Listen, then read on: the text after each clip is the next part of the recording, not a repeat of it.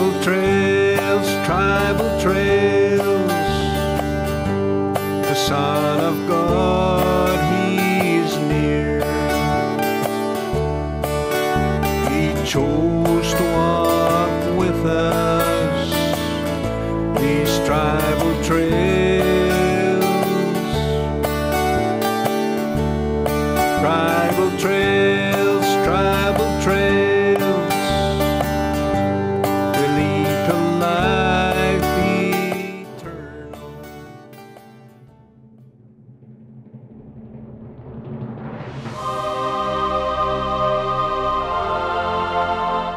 The heavens declare the glory of God. The skies proclaim the work of His hands. Day after day they pour forth speech. Night after night they reveal knowledge. They have no speech, they use no words, no sound is heard from them. Yet their voice goes out into all the earth, their words to the ends of the world. In the heavens, God has pitched a tent for the sun. It is like a bridegroom coming out of his chamber, like a champion rejoicing to run his course.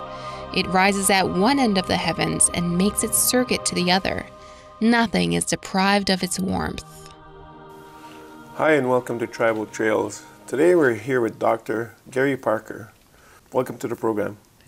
The Bible says in Psalm 19, it says, "The heavens declare the glory of God, and the firmament shows His handiwork."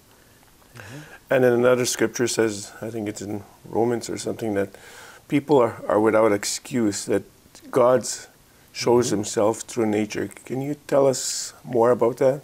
Oh, I'd love to tell you more about that. And wow, sometimes people wonder, why did God create all of these other things? But you know, when you read even Jesus' words, He's constantly using examples from nature to illustrate a point.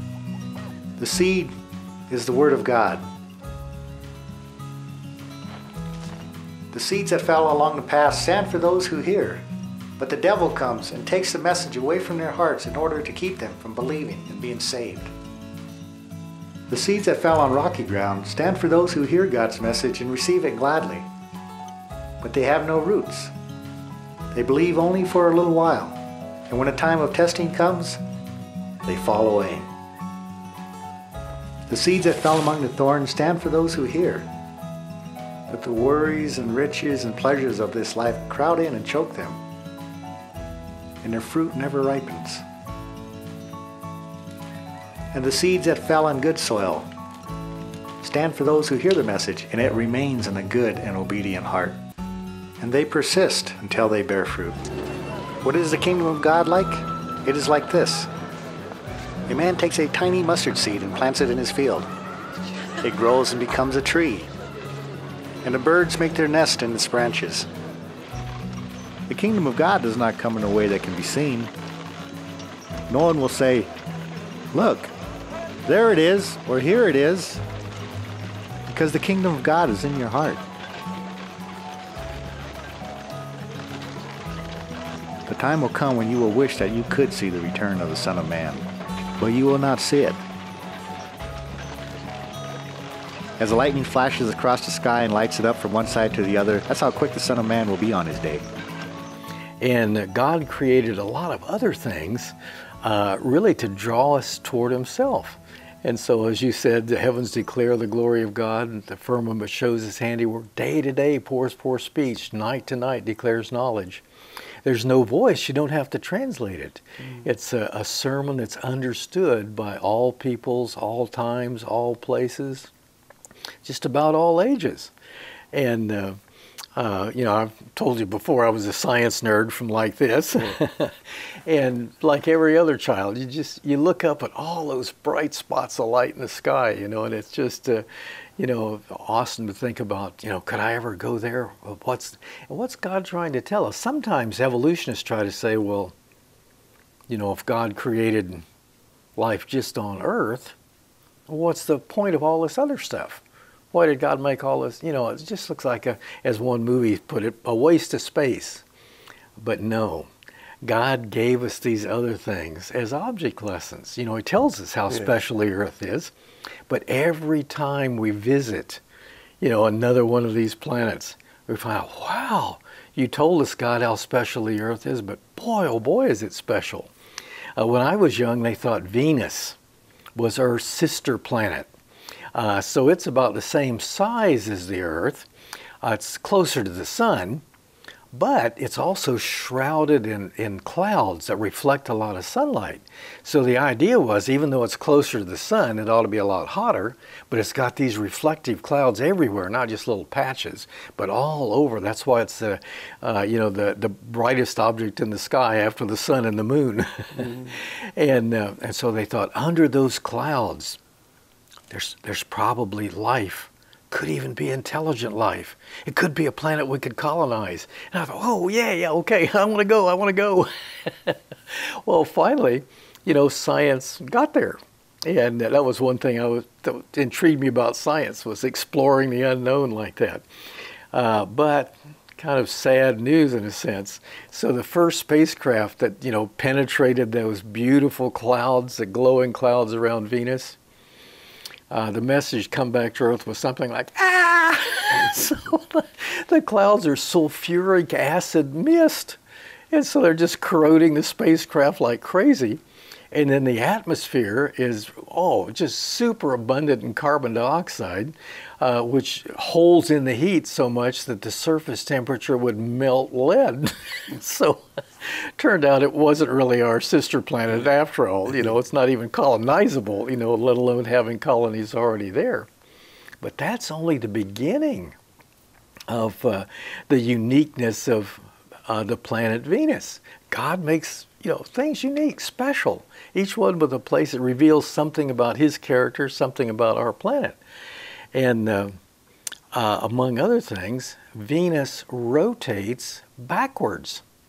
And of course, I was an enthusiastic evolutionist, so I was teaching my students, that the common thing you hear, is that after the Big Bang, there were gas balls, and some of these gas balls begin to condense, and they got so dense they begin to glow, and became stars, and then the colder material around the edges that didn't become the star, were circling around, and then clumps of that cold matter got together to form planets. Mm-hmm.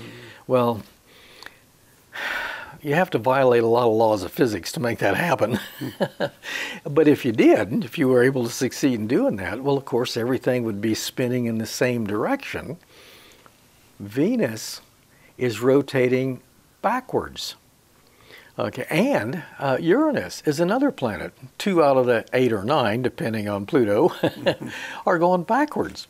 It's as if God is saying to us, okay, spin that down from a gas cloud. It just doesn't work. A third of the satellites, the moons that revolve around the planets, revolve backwards. And so God's really pointing out, no, I can make things unique. I can make each thing special, and I can show you how special your planet is compared to these other ones. For this is what the Lord says, He who created the heavens, He is God. He who fashioned and made the earth, He founded it. He did not create it to be empty, but formed it to be inhabited. He says, I am the Lord, and there is no other. Not only does Venus rotate backwards, but its day is longer than its year. Okay, so it goes backwards, and it rotates once every 243 Earth days. It's really slow about rotating, but it only takes 225 Earth days to go around the sun. And so on Venus, a day is longer than a year. And it's super hot, sulfuric acid mist, but it's got the most nearly perfectly circular orbit. And so evolutionists don't talk a lot about Venus, okay, for obvious reasons. It just what are the reasons why they don't talk about it? Yeah, and it's spinning the wrong direction, it's spinning the wrong rate, and it has this nearly perfectly circular orbit. It's the most circular. And so whenever evolutionists see something freaky like that, I say, what are we going to do? And so what they're doing now is, well, it must have been an asteroid a big chunk of rock somehow broke loose and passed close by Venus, and the gravitational tug of war between this big asteroid and Venus, it used to rotate the way it was supposed to according to evolutionary theory, but this asteroid, braked it to a halt and just started it moving the other direction, slowly. And you got any? So you've seen this asteroid? Oh, no, we don't know where it came from. And where's it going now? Well, I don't know. We can't find it anymore. Okay, so, an unknown asteroid from an unknown origin. But could it do that? And the answer is no. Planets could possibly interact. Big things, could influence each other's gravity like that. But instead of getting a circular orbit, you get a stretched out elliptical orbit, a big oval. Okay, and so that would be an evidence for some kind of planetary interaction disturbing, a more regular pattern. Well, okay, what object got demoted from planet to non-planet? I don't know which one.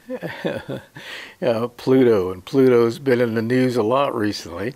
And interestingly enough, one of the reasons they demoted Pluto originally, in my opinion, they've made up stuff about size and so on, but the planets also rotate in a flat plane. So here's the sun, everything's going around pretty much in the same plane, maybe up to 5 degrees difference, except Pluto. So Pluto's orbit compared to the others is tilted about 17 degrees. And its orbit is stretched out as an oval, elliptical orbit. In fact, so stretched out, when we were kids, we learned that, Pluto was the planet farthest away from the sun. And for about 180 out of 200 years, it is. But for about 20 years, it actually, because its orbit is so egg-shaped, so elliptical, it's inside the orbit of Neptune. Neptune's the farthest planet away. And so if you wanted to make a case, if an evolutionist wanted to make a case for a planet being disturbed by something else, it seems like they kind of shot themselves in the foot. They ought to keep Pluto as a planet. And so we haven't seen anything that disturbed its motion, but at least it has the characteristics of disturbed motion. But then that counteracts the evolutionary argument for Venus. And so it looked like they just decided, well, let's just get rid of it. We won't call it a planet and everybody will lose interest. And then the New Horizons spacecraft went by. And boy, oh boy, did that rekindle interest. Even the news media talked about it as a planet. And usually they're the last ones to catch on to anything. And it had features. Of course, they call it young. Now, by their standards, young means just a few 100 million, But by the way, Pluto also has moons. One was known before, Charon or Charon, C-H-A-R-O-N, and then it's got 3 others. And so, planets have moons. You don't have just rocks that, they can revolve around one another, but not in the orderly fashion like you see with Pluto.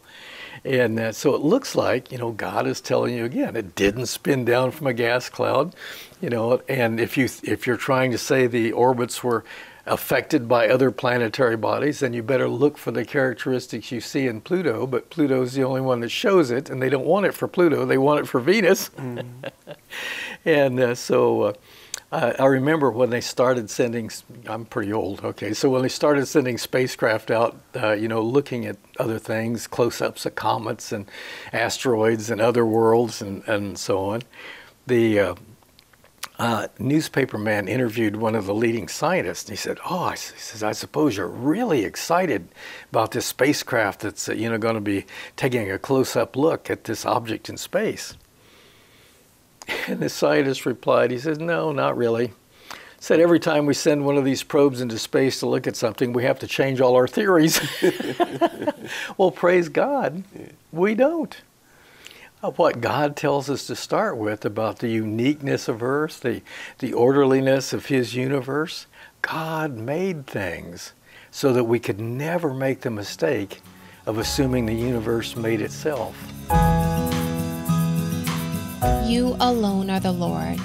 You made the heavens, even the highest heavens, and all their starry host, the earth and all that is on it, the seas and all that is in them, You give life to everything, and the multitudes of heaven worship you. Now, the universe is a created object.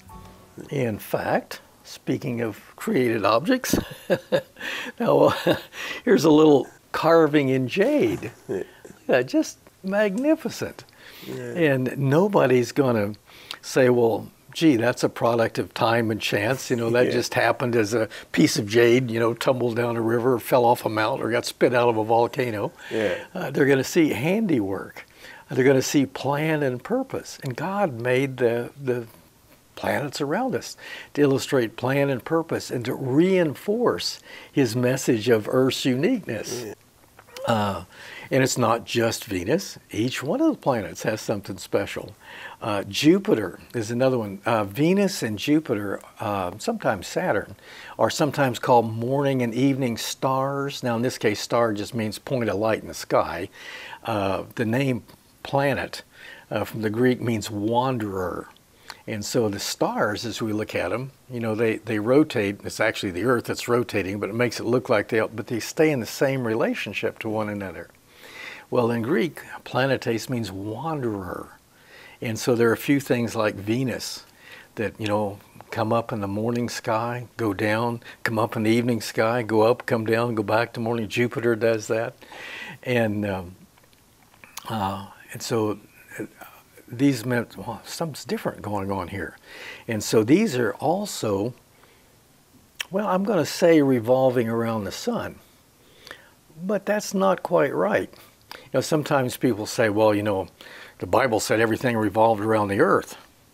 No, the Bible never said that. The earth is not the center of the universe. Jesus Christ is the center of the universe. In the morning when I rise, in the morning when I rise, in the morning when I rise, give me Jesus.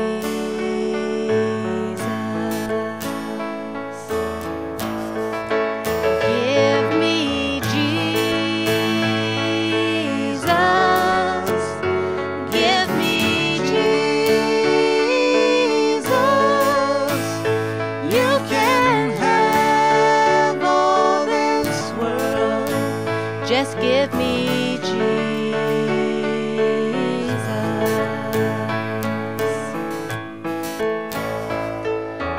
When I am alone, oh, when I am alone, when I am alone, give me Jesus.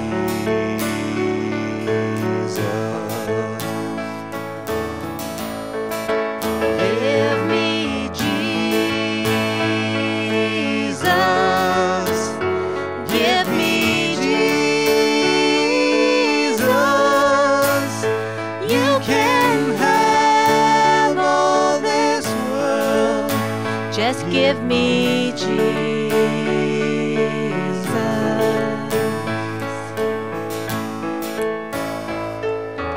When I come to die, oh, when I come to die, when I come to die, give me Jesus.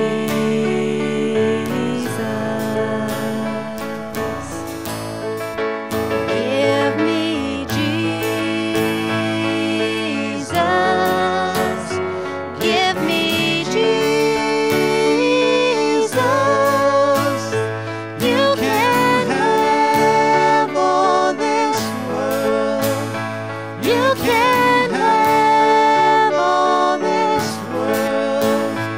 You can have all this world. Just give me Jesus.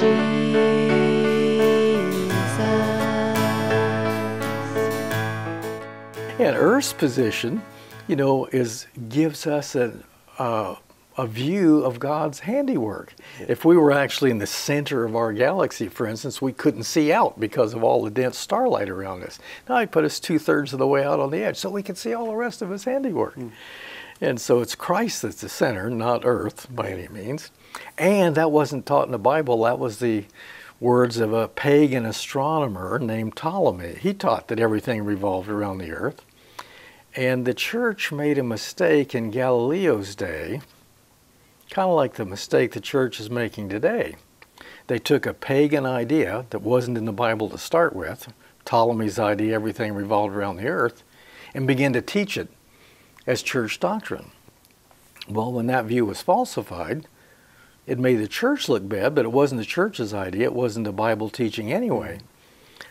The mistake, the so-called Galilean mistake, sometimes evolutionists use that, say, see, you Christians, you better not say anything, better not use science, because then you'll be proved wrong like Galileo proved the Bible wrong? No. Galileo proved a pagan astronomer was wrong. And evolutionists, church leaders today, they're the ones making the Galileo mistake when they baptize evolution and say God used evolution to create things.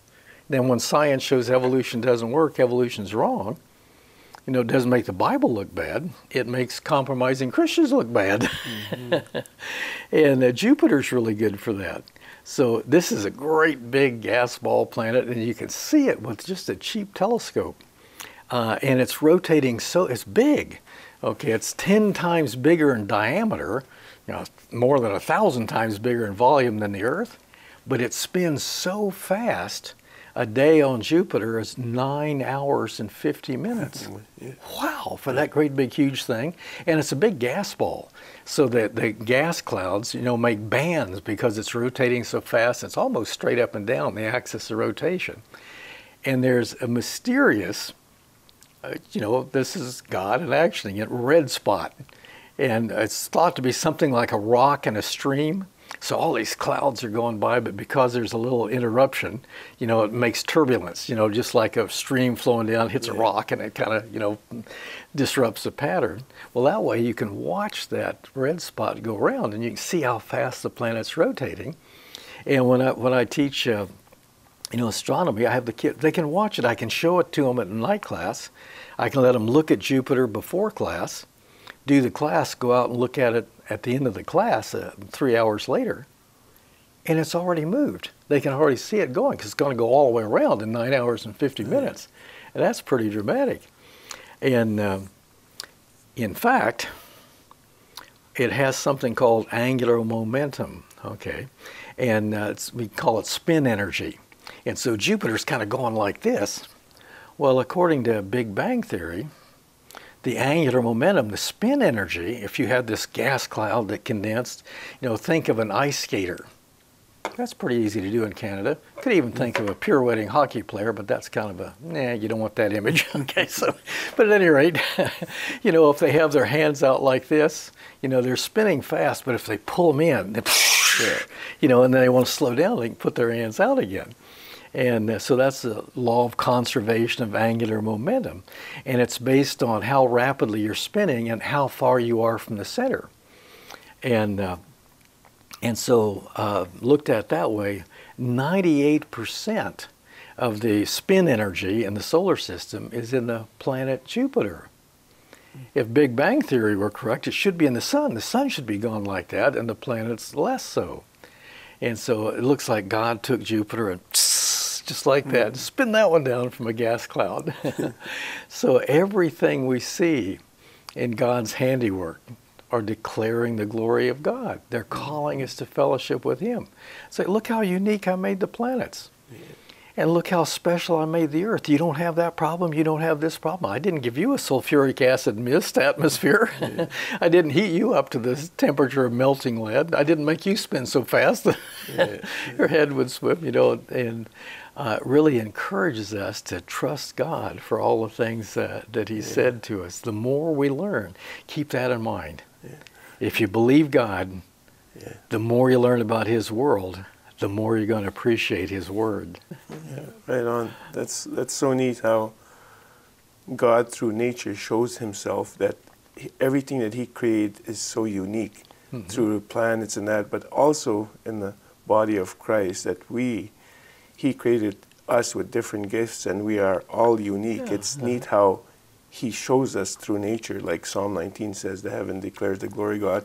His glory is shown through nature and also through the church body, through each one of us. And it's so neat. Thank you for sharing that with us. Yeah, and that builds a relationship of love and interaction and cooperation. It's not a Darwinian take-all, winners, struggle for survival, and the only way to get ahead is to put somebody else down. That's that sense of competition and climbing over somebody else, to get to the top, looking out for a numero uno, number one, I know. In Christ, we can all help each other be all we can be in Christ. It ties us together, unites us in a love that reflects the love between the Father, Son, and Holy Spirit. Wow. Thank you for sharing with us today. My pleasure again. Light of the world, you step down into darkness. Open my eyes, let me see beauty that made this heart adore you. Hope of a life spent with you. Here I am to worship.